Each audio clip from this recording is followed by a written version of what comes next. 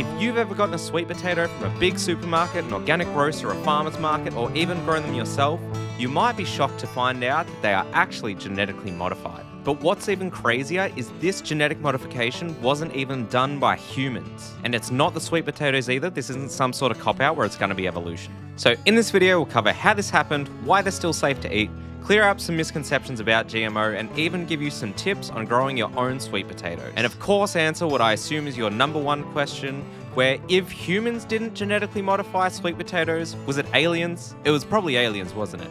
God damn it, I knew it was them. Even when it was the bears, I knew it was aliens. Now let's dig in.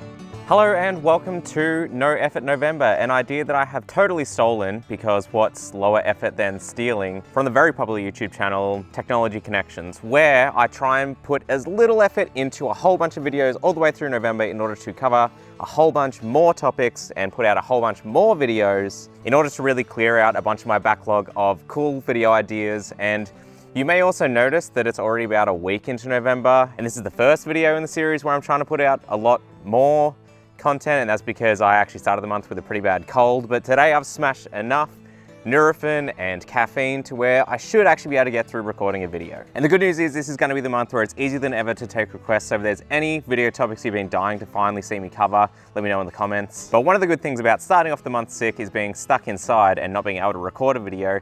I've actually got a good half dozen or so videos that I previously shot, and then when I went to start editing them, I then just gave up on because an edit takes about 20 hours. And if I think that a video is not going to be that great, it's usually worth it to actually just abandon it. So I've already gone back and edited a couple of those, which will come out over the next couple days. But anyway, back to today's topic, sweet potatoes. Oh, before we talk about those though, I do need to point out that because I'm going to try and put in a lot less effort to the videos, there's less fancy editing, cool visuals. I won't be able to explain stuff as visually using what's called B-roll, where I overlay lots of nice pretty shots so that you can understand what's happening a bit more intuitively. So you're going to have to try and reset your TikTok brain and just focus in on this video with actual concentration instead of just getting distracted by fancy graphics all the time. All right, sweet potatoes.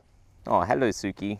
I also normally wouldn't even try and film a video now in this sort of harsh midday sunlight, but hey, lower effort. So in order to understand how sweet potatoes could possibly be naturally genetically modified, we need to actually understand a little bit about what GMO is and probably clear up a few misconceptions. Because I think there's a lot of misinformation out there that really confuses GMO, which is a fairly new thing, with just selective breeding. Because one of the typical examples you see floating around the internet every now and again is you'll see what ancient Aztec corn looked like, where it was one stick with like 4 seeds on it. And then you see current corn and people will say that this is what non-GMO corn looks like, but that's not GMO at all. The difference between those two is just breeding, where we grow 2 plants of corn and then one of those has bigger ears with more corn kernels, which are seeds, bigger, sweeter seeds. And you go, oh, this one's good. I'll just replant more of these seeds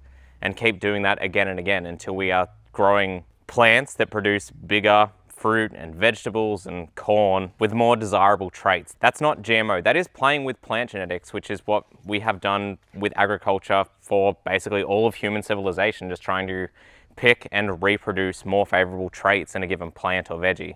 But that is very, very different to GMO. And to understand that, we need to understand a little bit about genetics, and I'm going to completely oversimplify this. I'm sure there's probably some actual biology people that will give some probably better descriptions of this down in the comments, so go and check that out and leave it if you do know better explanations of some of this stuff. All right, let's talk about genetics and DNA, which, if you didn't know, DNA is actually just a type of acid, which is kind of really cool to think about. But all right, I'm going to try and draw this. Right, so we have DNA, the band with Ice Cube and Dr. Dre. Oh no, that's NWA.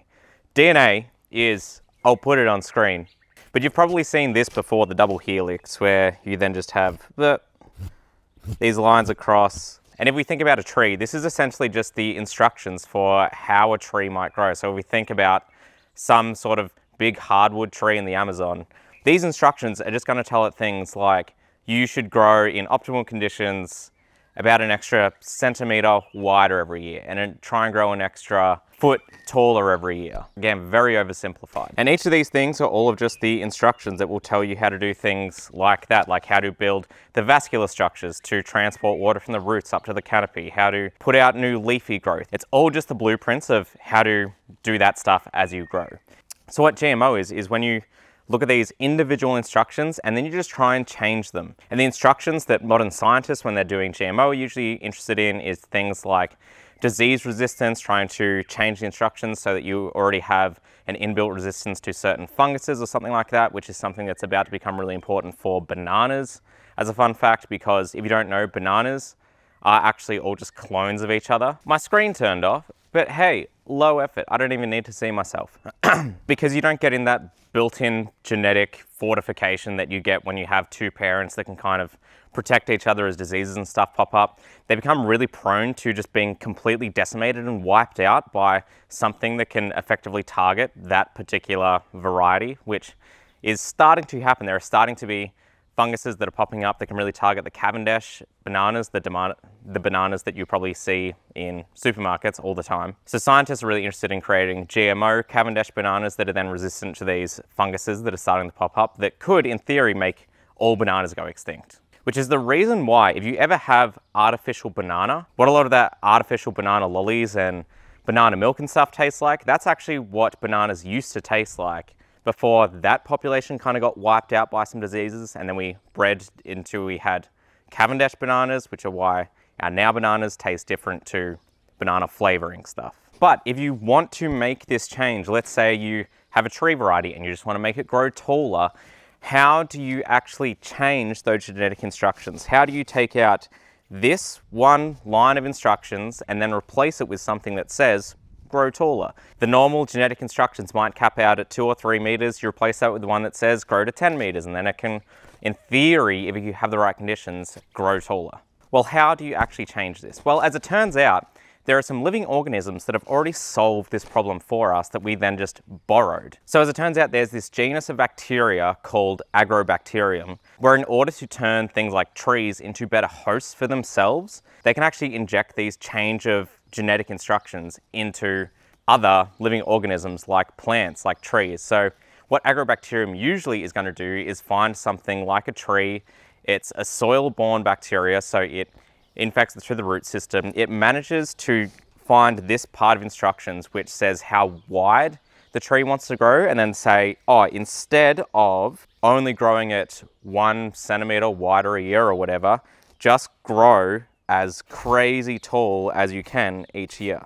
Oh, not tall, as crazy wide as you can each year. See, normally I would retake that, but we're low effort, so I'm leaving it in. And then what you get is these trees that are just really like bulbous. They almost look like they have like elephant syndrome or whatever, where they just grow massive and big and like lumpy and stuff. And the bacteria loves that because then there's more tree for the bacteria to live. The bacteria gets to propagate itself, all because it has this natural ability to go, hey, change this one genetic instruction, let's do it over. And using that agrobacterium is actually one of the main vectors that scientists will use when creating GMO crops. They have just worked out how to replace their instruction of swell as large as you possibly can with instructions of their own, so that then they can plug in something like disease resistance. All right, now that we've covered that, we can get back to sweet potatoes. Oh, and every time I talk about seeds on the channel, one of the questions that I always get is how do you avoid buying GMO seeds in Australia? Because the stuff's not really that clearly labeled. And the good news is that there are no fruit or vegetable seeds or anything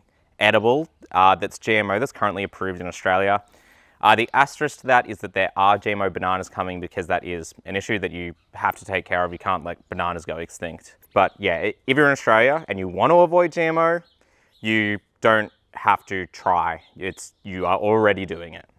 Actually, while I'm on it, I was going to put this later in the video, but something that people worry about a lot with GMO is that you are then going to eat it and then you're going to turn into like a mutant or something.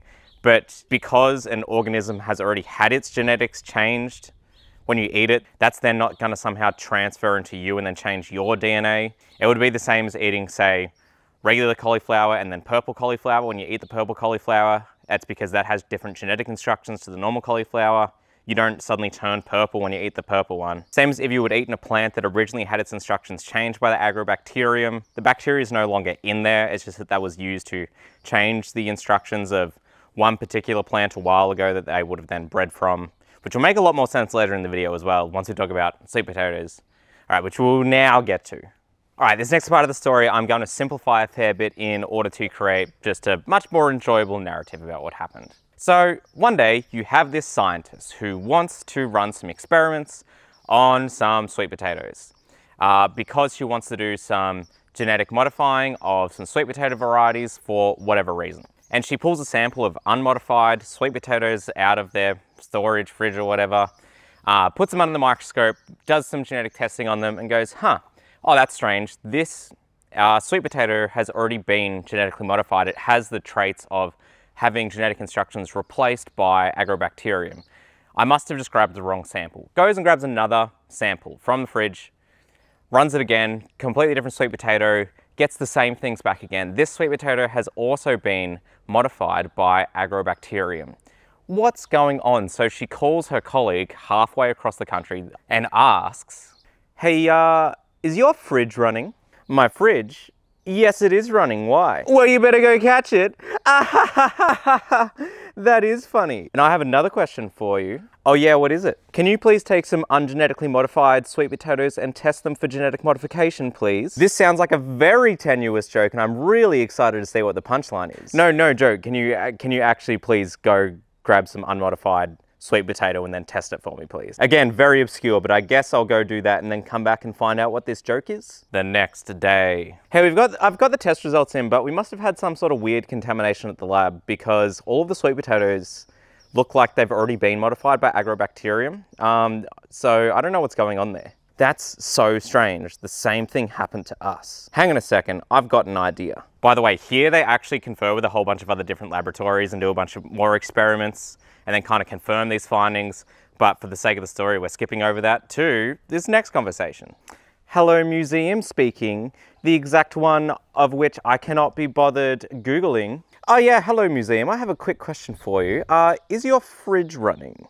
Is this Dr. Cruz, the potato doctor again? My reputation precedes me. Anyway, hey, I've heard that you have some like preserved 2,000-year-old sweet potatoes that we might actually be able to borrow and cut up and test. You're not gonna eat them again, are you? That was one time, but this time I'll have lunch first. All right, come and borrow some. And now we have this couple thousand-year-old sample to test. And I need to note that earlier in the video, I said that the doctor doing this was a woman, and upon fact-checking for the last little bit of that sketch, I realized that it's Jan and not Jan, and it's a Belgian male scientist, so low effort, but still factually correct enough. But anyway, we test these mummified multi-thousand-year-old sweet potato samples and find that we actually also have this exact same evidence of the sweet potatoes having been genetically modified by agrobacterium, and genetic modification is only a couple decades old. It's like 60 years old or so. So obviously it wouldn't have actually been humans purposely doing that back then.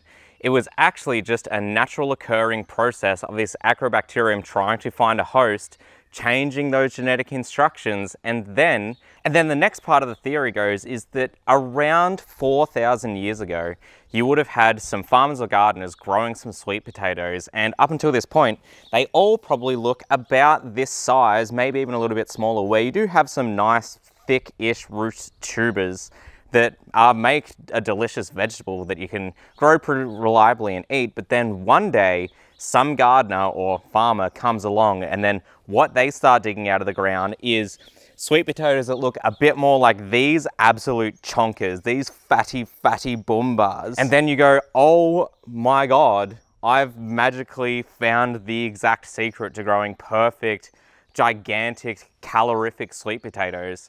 I'm going to propagate these and then just keep growing these. And then what you end up with is that these spread all the way throughout Europe and Asia and everywhere, and these just become what sweet potatoes are because, again, they have a really desirable trait that we want to keep selectively propagating and breeding them for. And then now here we are with fully domesticated sweet potatoes. That genetic modification is completely stabilized. It occurred completely naturally, and if you've ever eaten a sweet potato, you've also eaten some GMO food. which this might sound like it's some sort of weird GMO propaganda, but it's not. I'm neither really pro nor anti GMO. I think it's completely fine and safe to eat on an individual basis. The only real concerns for it are some issues around corporations being able to copyright seed genetics, which is already a bit of an issue over in the US. There are also potentially some other impacts around biodiversity, being able to outcompete other crops. But the sort of headline, I think, grounded take on GMO is nothing to be afraid of on the individual level. Some concerns for larger issues that require a lot more thought and have a lot more wide-reaching implications than just whether or not something will mutate you, because it won't. And if you've never grown sweet potato before, it's something I highly recommend that you give a go. You can literally just start from a potato that you grow from the supermarket. You put this in water for a couple of weeks, you'll start to get some shoots out of it. Those shoots are what's called slips. Forgot for a second. Called slips. Those are essentially a vine that you then plant. After a while, you'll end up with an entire bed that's just covered in these vines. Once they start to die back, you'll dig them up and you'll have sweet potatoes.